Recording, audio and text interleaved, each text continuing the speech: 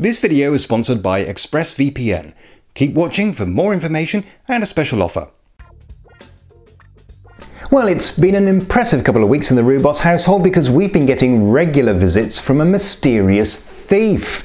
And it's thanks to my impressive skills as a master detective that we managed to catch the culprit in the act. But let's begin at the beginning. We are an animal-friendly household, and so we have a few bird feeders. And we've discovered that sunflower seeds are a particular favourite, and we can buy them in bulk. But there are a couple of problems. First, we found that the bird food we buy often comes with added egg of moth. If you keep the bird food indoors by the summer, you have a serious moth problem, so we keep it outside. Second, it's surprisingly difficult to pour seed out of a 5-kilo bag into one of those little feeders, so I also have a plastic bucket with a tightly fitting lid and a measuring jug. I fill up the bird feeders with seed from the bucket, which I periodically top up from the bag. Both the bucket and the bag I keep outside on the patio, tightly sealed. But starting a couple of weeks ago, I would be faced most mornings with this. Now, at first I assumed that I hadn't put the lid on properly and one of the cats had knocked it over, but no matter how tightly I put the lid on, it kept happening. There was only one explanation I could think of. It seemed plausible, especially since last year we'd had to take Clyde to the vet with a very nasty bite, and the vet was fairly sure he knew what had bitten him. I should explain that we live out in the country and our cats are outdoor cats. They have their own special secret entrance that they can use anytime they like, day or night.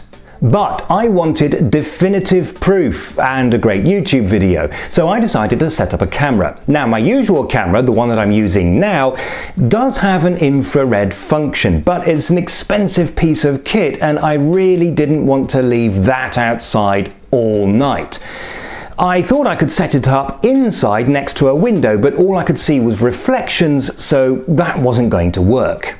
So I invested in this.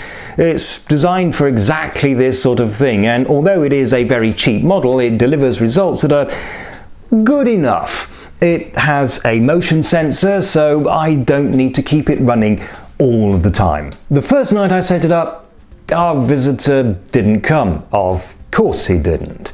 The camera was working, it saw our cats and revealed that for some reason Lily came and sat there for about 3 minutes, and we have no idea why. But she's strange. Disappointing, but I did make another discovery. I refilled the feeders and then topped up the bucket with the last of the seed from the bag, and that is when I found evidence that our visitor had got to the bag as well.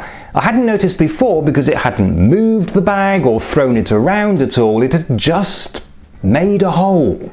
Anyway, I tried for a second night, and bingo, there it is. And yes, you are seeing that correctly, it is a raccoon, exactly as I had suspected. Yes, there are raccoons in Germany.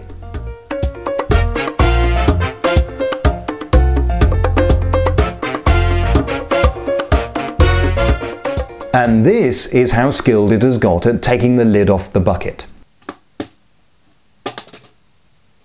It didn't even bother to take the lid right off, just enough so that it could get its head in.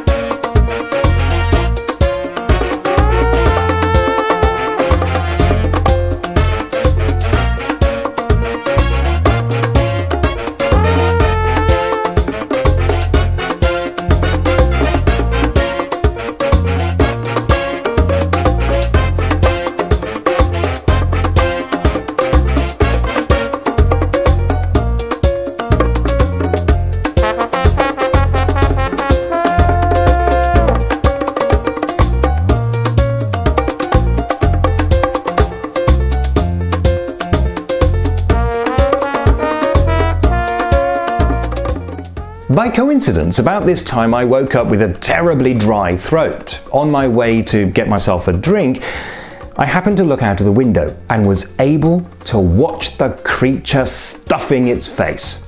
When I got back into bed, I had the following conversation with my wife. "Oh, I guess you can't sleep either, huh? Oh, I've just seen our visitor. Did you scare him off?" "Nah, what would be the point?" "I'll do it then."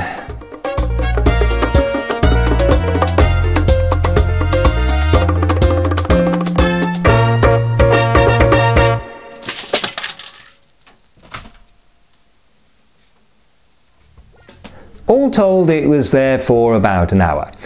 So, mystery solved. But hang on, raccoons? In Germany? Really? Really.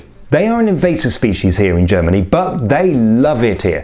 Some of you may already know about raccoons in Germany, but if you've heard the story that they were brought here by the Nazis, that's a myth and it's simply not true.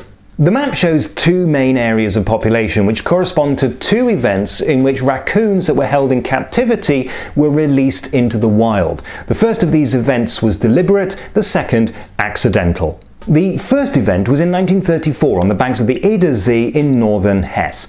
Two pairs which had been kept as pets were released at the request of their owner by a forester called Baron Wilhelm Sittich von Berlepsch. Both females were pregnant, which may be why von Berlepsch released them 2 weeks before he officially got permission to do so. The second event was in 1945 when a fur farm just to the east of Berlin was hit during an air raid, allowing about 24 raccoons to escape. These are the only two events that we know about, but there must have been more. Recent DNA analysis has shown more genetic diversity than you would otherwise expect. It's thought that there must have been at least 2 other events. Scientists now think that in total, at least 77 raccoons must have been released. They seem to be quite at home in this part of Europe, and populations have continued to grow and spread. And they are spreading to our village, which is here on the map. We've had them for years now, and it looks as if we're going to get more. And this is not particularly good. It's not yet clear exactly how much damage raccoons are doing to the wildlife in Germany, but they do eat pretty much everything, and that includes small animals. And as anyone who has ever had to deal with raccoons knows, they are a serious pest. Our worry now is that this one could find our cat's secret entrance. So we're probably going to have to inform the local gamekeeper, who will likely come with a humane trap and take the raccoon away for us. But then, who knows how long it will be before the next one turns up. If, like the raccoon, you've come from afar, you may find some of your favourite internet content from back home blocked in Germany. And that includes all those American sites that are geo-blocking their content because they still haven't updated their websites to comply with the General Data Protection Regulation. Come on, guys, what's the matter with you? It's been nearly 3 years. Well, ExpressVPN can help solve that issue and even enhance your online privacy. Use this address or the link in the description to sign up for a 12-month subscription and get the first 3 months free.